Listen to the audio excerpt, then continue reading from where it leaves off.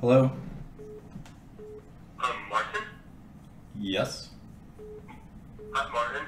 I watched your speech at Harvard where you briefly discussed your plan to correct drug prices. I was hoping you could elaborate on that a little bit. My plan to what? To correct the drug price problem. I don't think there is a drug price problem. Or excuse me, you mentioned during your speech at Harvard that there was a simple fix for some sort of healthcare issues in the U.S., and that was by the federal government creating a drug company. Yeah, I think to the extent that we want lower priced drugs, which has its own ramifications that are important to understand, but take it as a given that we want much lower priced drugs, the government could set up a drug company to make low priced generic drugs. And one of the problems that people don't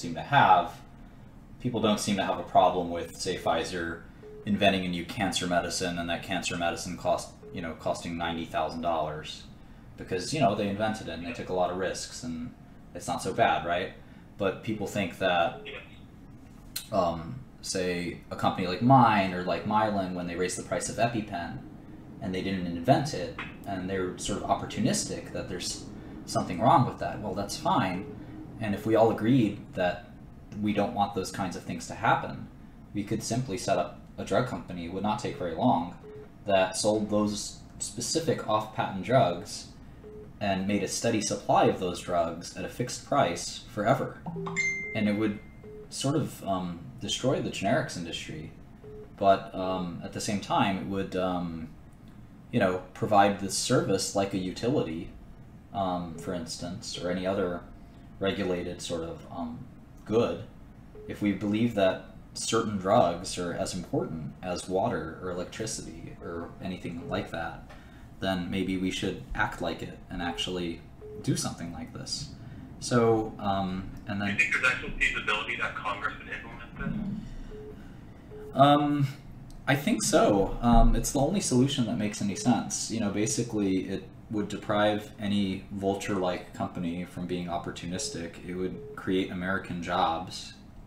It would be an asset for the American people, just like Chinese and Russians have state-owned enterprises. We would have a state-owned enterprise, and it would not be unusual for us because we have GSEs or GSOs that are basically the equivalent of SEOs. So it wouldn't be the first time we did it. We did it with mortgages. We sort of felt that mortgages should be somewhat regulated by the government and somewhat free market, and that's sort of why Fannie Mae exists. So it's really not that wild of a solution at all. And do you know of any organizations currently lobbying for this, or do you intend on doing anything to spearhead this? Yeah, I mean, I can pick up the phone and call my friends in the White House. So, it's not hard for me to do that.